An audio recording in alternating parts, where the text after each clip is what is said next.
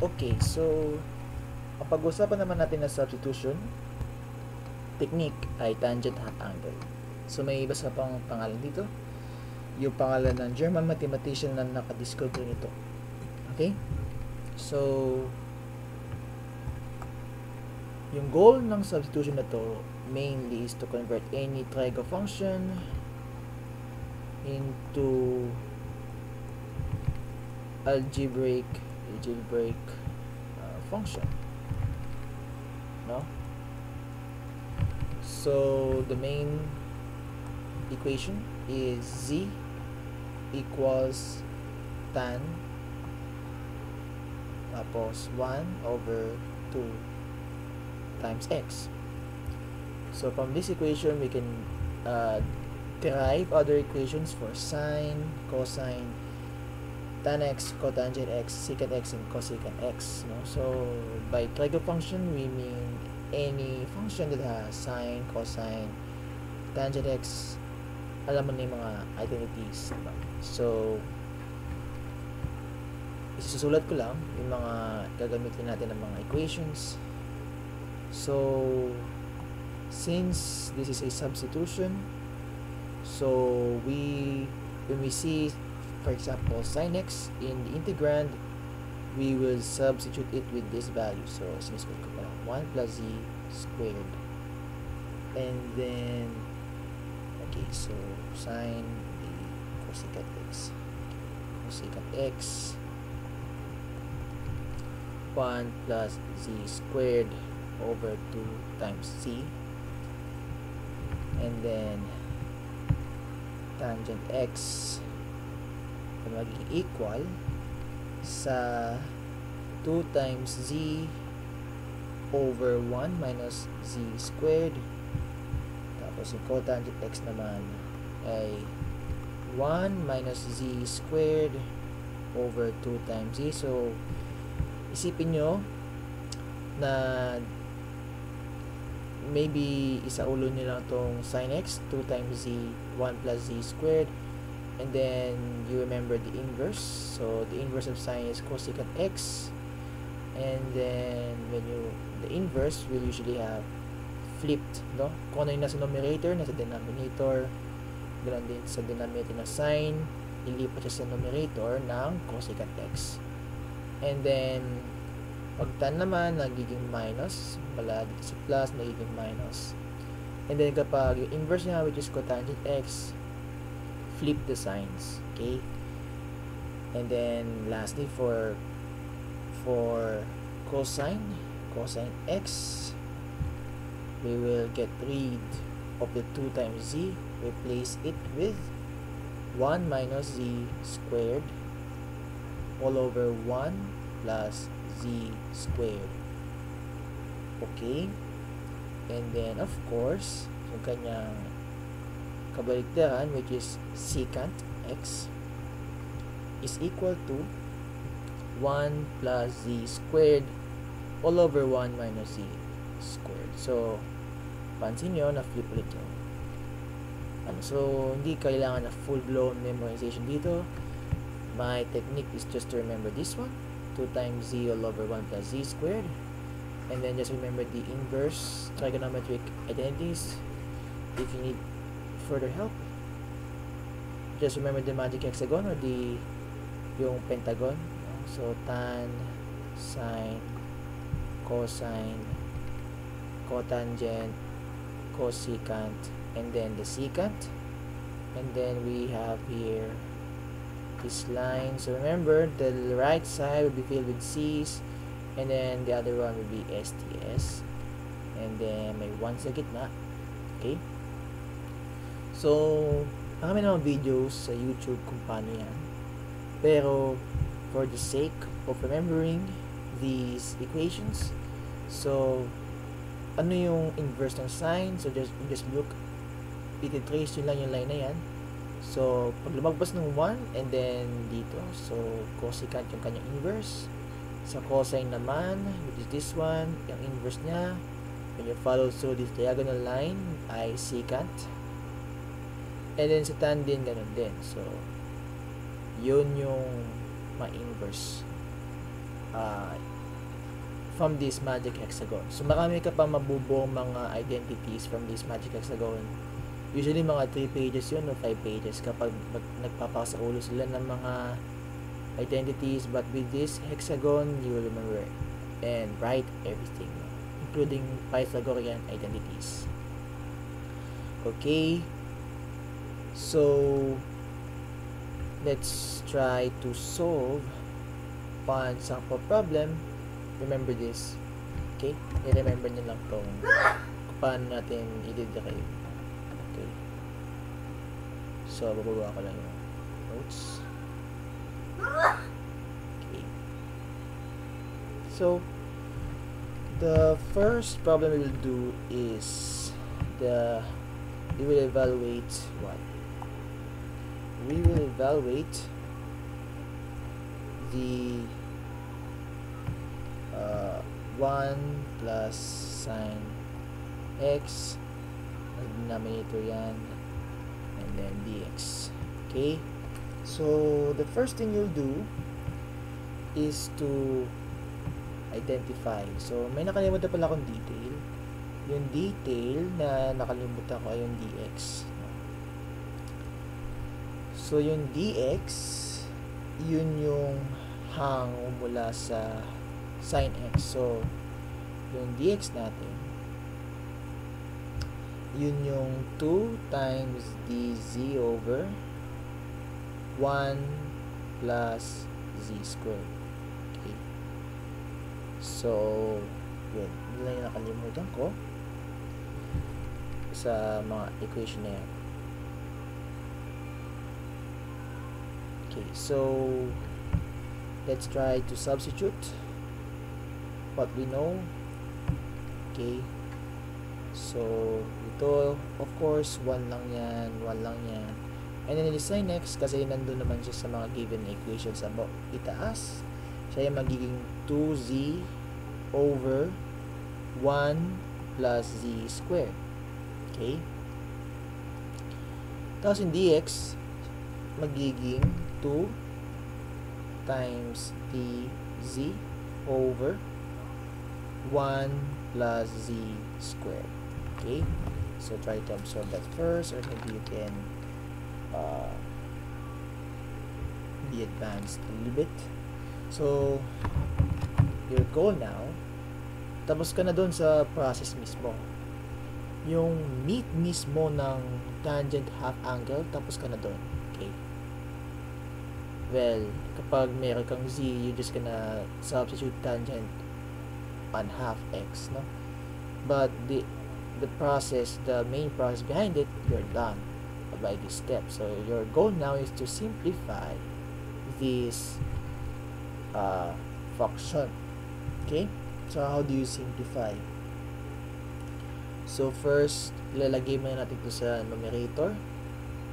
So ito yung magiging 2 times dz over 1 plus z squared over, so ito, let's try to bring all of this into one denominator. So actually sa elementary, okay, napag-aralan na yung ganyan.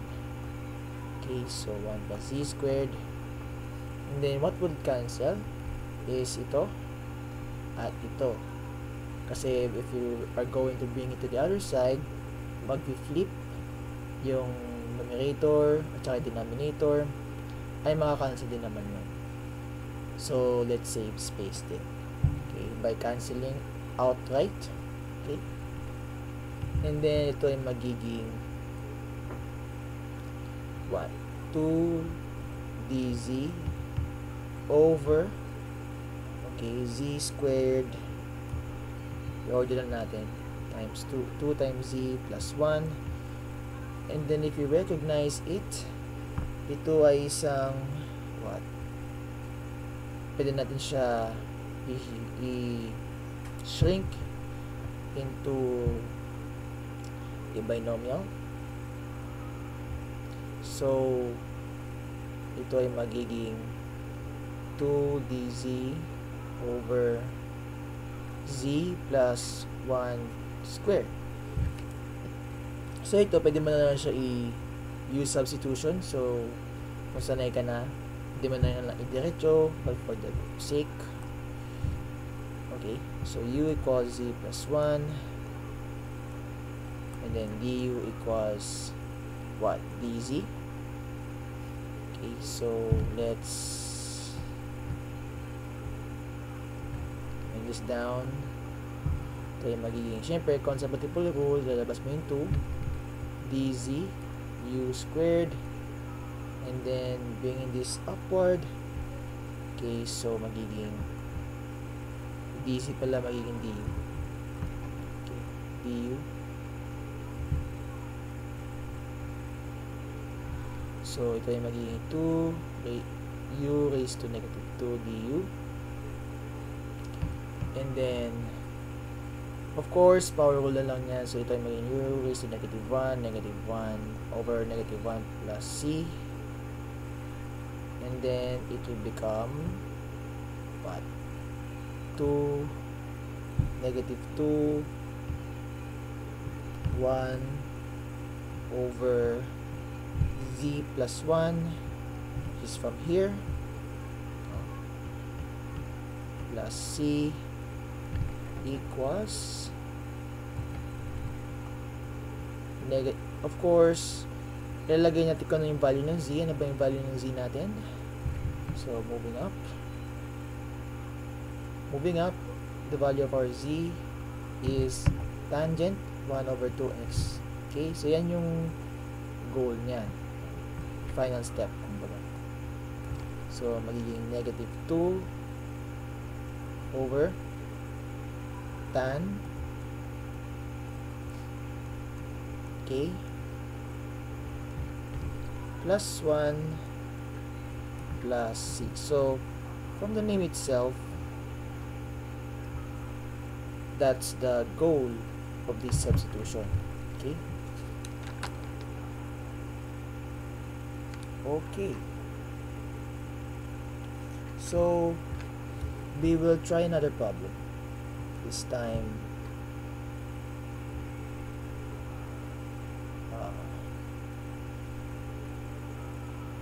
let's try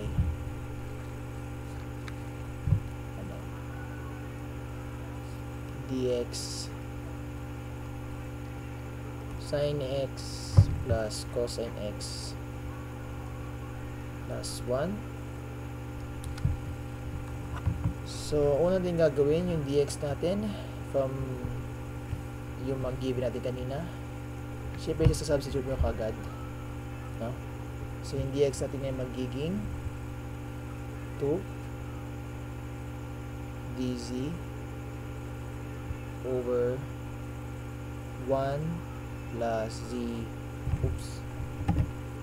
1 plus z squared all over yung sin x natin equal just at 2 z 1 plus z squared plus 1 minus z squared all over 1 plus z squared plus 1.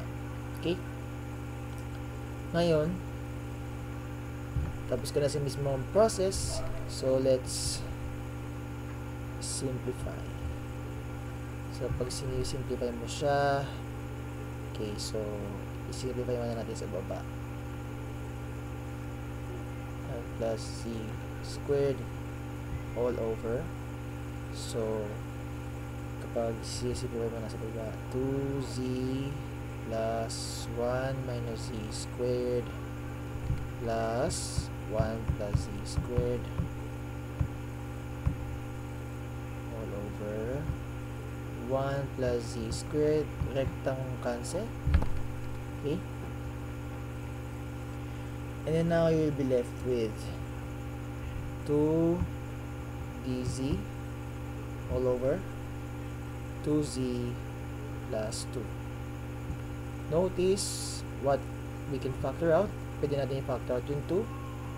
Tapos, after factoring out, magiging dz over z plus 1 na lang siya. Then, meron tayong identity sa integrals na yung well, by the way, parang shortcut siya, no? So, dx over x plus 1, no? Magiging ln of x plus 1 plus c. Bakit ganon? Kasi kapag i-u substitution mo siya, magiging du over u, which is u raised to negative 1 over times du. And then, syempre, hindi natin siya pa pwedeng i-power rule kasi kapag pinower rule mo siya, magiging u raised to 0 siya, and any number raised to 0 is equal to 1 by laws of exponents, so hindi siya pa pwede gawing power rule. So, dito, magiging ln u siya, diba? Plus c. So, for the most part, yung dx over x plus 1 magiging ln of absolute value of x plus 1 plus c. Okay? So, tatandaan nyo yan. Yung ganyan na form, parek na lang na ln kapag may nakitang ganyan. Diba? So, dito, dahil ganyan yung form niya, so yan ang magiging ln of z plus 1 plus c, and then that, syempre yung z natin, what's the goal of this substitution? To substitute there the z sa tangent half angle. So, tangent half angle, which is tan 1/2 x, okay, plus 1 plus c. So, ito yung final answer natin para rito. Okay?